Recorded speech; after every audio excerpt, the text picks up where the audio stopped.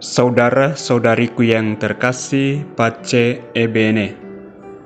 Pada hari ini kita mendengarkan dan merenungkan Injil Yohanes pasal 15 ayat 1 sampai dengan 8. Dalam amanat perpisahannya, Yesus berkata kepada murid-muridnya, "Akulah pokok anggur yang benar dan Bapakulah pengusahanya.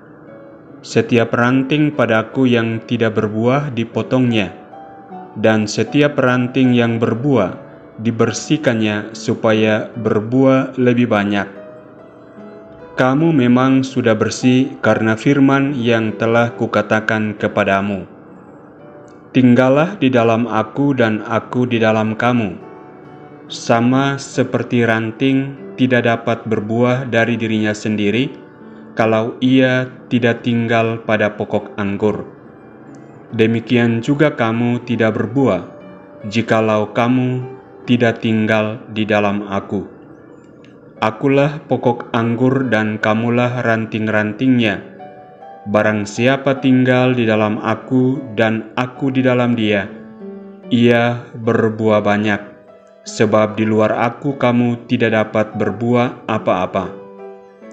Barang siapa tidak tinggal di dalam aku, ia dibuang keluar seperti ranting dan menjadi kering.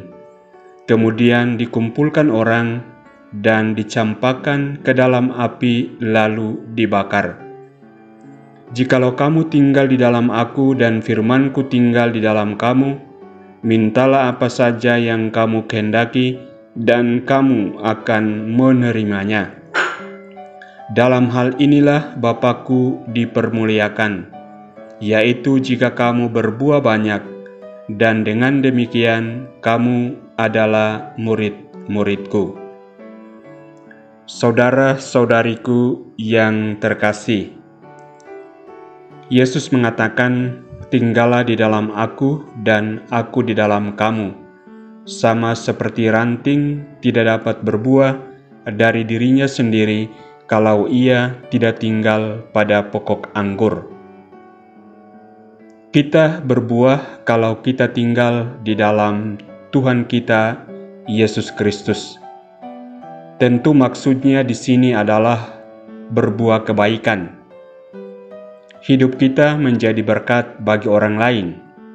Hidup kita berarti dan bermakna kepada sesama kita. Sewaktu baptisan, kita menjadi anak Allah, mengambil bagian dalam keputraan Tuhan kita, Yesus Kristus. Status istimewa ini menyatukan kita dengan Tuhan kita, Yesus Kristus. Namun, status ini harus terus dijaga dan dirawat. Perawatan ini melalui sakramen-sakramen lain yang kita rayakan.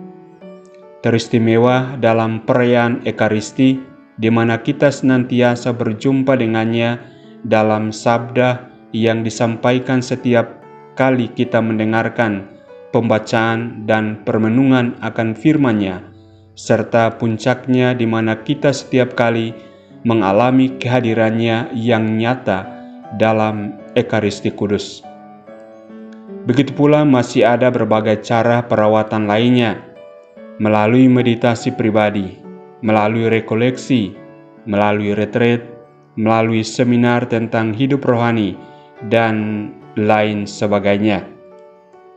Semua cara perawatan ini membawa kita untuk senantiasa tinggal di dalam Tuhan kita, Yesus Kristus.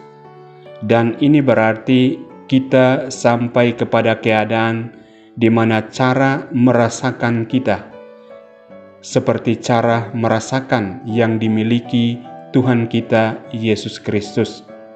Cara berpikir kita seperti cara berpikir Tuhan kita, Yesus Kristus. Dan cara bertindak kita seperti cara bertindak Tuhan kita, Yesus Kristus.